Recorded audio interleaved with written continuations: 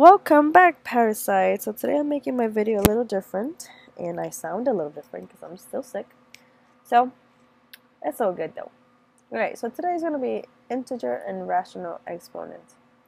So first thing we're going to do is talk about vocabulary.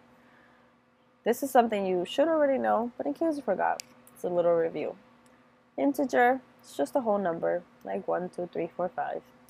And a rational number is a number that can be expressed as a fraction. For example, 3 over 2. So today we're going to be focusing on those different types of exponents. Exponents that are integers and exponents that are rational numbers. So let's start off with exponents that are integers, but I want to specifically focus on a negative exponent. Okay, so what happens when you have a negative exponent? So let's give some examples. So if you have, for example, x raised to the negative 1, that just means that we're going to make it into a fraction. So whenever you have a negative as an exponent, it means fraction. That's 1 over x raised to the 1, but I'm not going to write raised to the 1 because we usually never write x to the first. Alright, so let's give another example. If I have x raised to the negative 2, that's the same thing as having 1 over x squared. So all it does is it turns into a fraction. Everything else stays the same.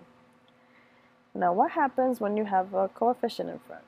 So let's say we have 2 times x raised to the negative 2.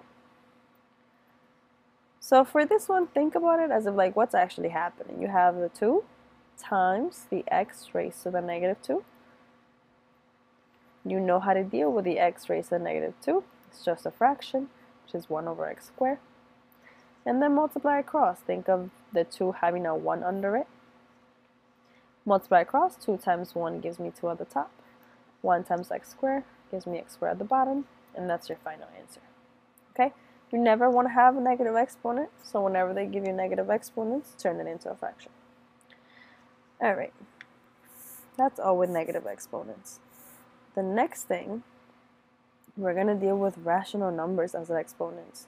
So before we even get to that, I do want to go over how to rewrite radicals. So first thing, when you have the square root of x, that's the same thing as writing x to the 1/2. Now if you don't believe me, try to put, instead of the square root of 4 on the calculator, which you know is 2, I want you to write 4 raised to the 1/2. You should be getting 2. It should be exactly the same thing because they mean the same. Alright. So now some radicals have a number right in front of it. So like if you have a 3, that's just the cube root. So that's the same thing as x raised to the 1 over 3. If you have a 4 in front of it, that's called the 4th root, which is the same thing as x raised to the 1 over 4.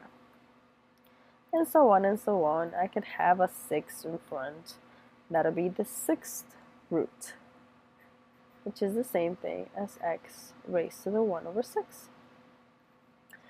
Alright, now let's get to something more complicated. So whenever they give you fractions as your exponent, it means it's going to be some type of radical. So let's try this example. I want you to rewrite 4 raised to the 3/2. Now there's different ways you can rewrite it, but we want to kind of rewrite it in the simplest form, in a form that it looks the nicest. So part of it is not just rewriting, but simplifying. I don't know if I spelled that right. Let's go with sure, why not? Okay. So let's say 4 raised to the 3/2. Now a lot of you guys are going to go crazy here and be like, I don't know what to do. There's a 3 at the top, but there's a 2 at the bottom, and I don't know what else to do. Okay, so we're going to separate it step by step. First thing that I want you to do is separate the fraction. So the 4 stays the same. And instead of having a 3 over 2, we're going to separate the top and the bottom. So it's going to be 3 over 1 times 1 over 2. Now just check yourself and think, okay, This is my side work. Just to check if I did that correctly. 3 over 1 times 1 over 2. Multiplying fractions, that means I'm multiplying across. So 3 times 1 gives me 3. 1 times 2 gives me 2. I do end up with a 3 halves, so I'm okay. All right. After that, I like to choose which one I'm going to deal with first.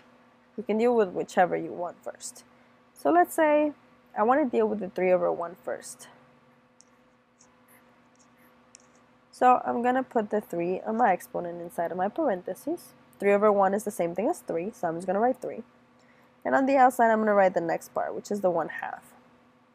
Now your exponent rules tells you that when I make that parentheses, I'm still going to be multiplying the 3 times the 1/2, so it's going to work to get me back to the 3 halves.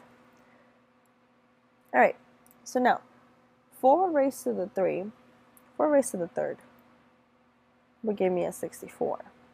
And I still have that 1/2 on the outside. And having an exponent of a 1/2 is the same thing as having the square root. So we're going to have the square root of 64. And that's just 8. So now I know that instead of writing 4 raised to the 3 halves, my answer is just 8. So 4 raised to the 3 halves is the same exact thing as 8. I realize you can't see the side work. There we go, the side work is on the bottom. Okay, that's one way of doing it. Now, what if, I'm going to put or, what if I decided to go the other route? So same example. Let me bring this up a little. Okay, or same example, separation will be the same. But let's say I wanted to work with the 1/2 first. So I'm going to write 4 raised to the 1/2. And on the outside, I'm going to put the 3. So I want to deal with the 1/2 first, which means I'm going to have the square root of 4 first, and then I'm going to cube it. The square root of 4 is 2, and 2 cubed equals 8. So exactly the same answer, just a different way to do it. Okay? Awesome.